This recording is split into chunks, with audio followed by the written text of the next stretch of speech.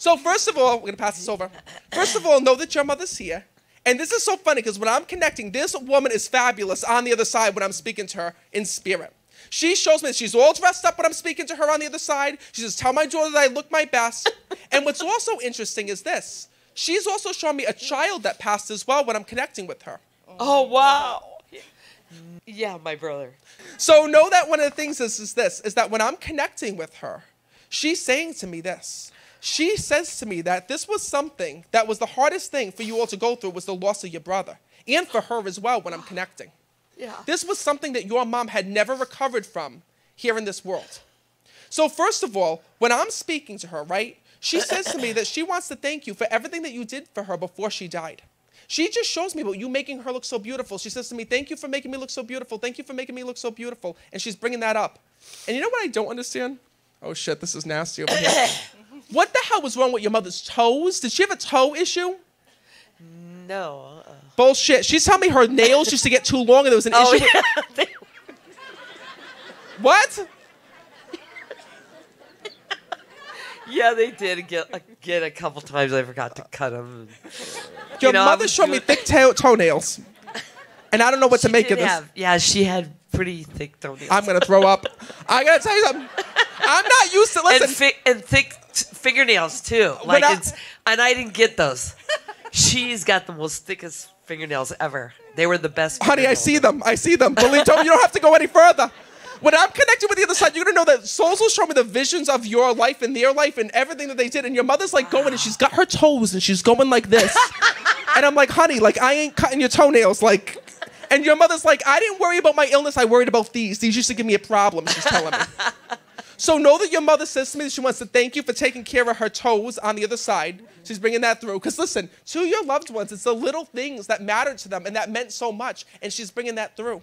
And also at the same time, when I'm speaking to her, she just showed me her spraying her perfume bottle when I'm connecting with her. Oh, no. So that being said, do you ever smell your mom? Yes. That's her way of letting you know that she's there because she keeps showing me her in spirit and spraying her perfume bottle and saying, Matt, tell my daughter that when she gets that smell, that's me, that's me. Oh, and she's acknowledging. God. Yeah, right after she passed, I went to the mountains with my girlfriend and my husband. And I looked at my friend and I go, whoa, I smell Mom's perfume. And she must have been there. So know that it's her way of letting you know that when you got that sign from her, that's her way of letting you know she was really there. Because she kept saying to me, no, I was really there. I was really there. She goes, and I wanted my daughter to have fun because she tells me about how hard her passing was for you. Yes, it was. What I have to tell you is this. Your mom wants to thank you for giving up so much of your life to take care of her here in this world. She says, but Matt, my daughter feels so guilty because she couldn't do it alone at the end, she's telling me. So that being said, she talks about having to go into, like, it looks like an assisted living, or there was another... No, I took care of her till the very end. Wait a minute. She's showing me when I'm connecting. She was either in a hospital. I keep seeing a hospital. Well, she was in the hospital towards the end. Hello, pay attention. So know that... About a month. She was in the hospital for about a month. Yeah, in a coma, pretty much.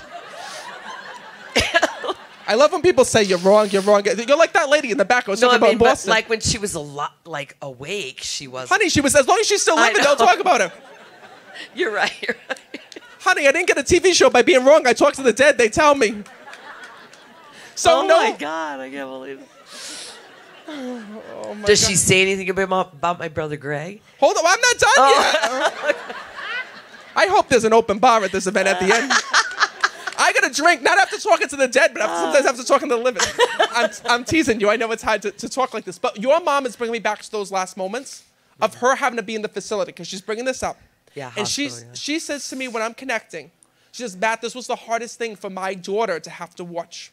She says, because every day you didn't want to leave her. And she shows me, at one point, you were laying on a bed next to her or some type of a couch because she shows me about you sitting and watching your mother. She says to me this. She says, Matt, please tell my daughter that I will never forget that. I'll never forget what she did for me. And at the end, she says, tell my daughter that it didn't matter. It didn't matter that I was there. She says, she took care of me as long as she possibly could, and she needs you to know that. So as hard as it was, right, and you're saying, oh, my mom was in a coma, she really wasn't there, your mom was still there. She knows about the way that you would rub her, what you would say to her, all of those things.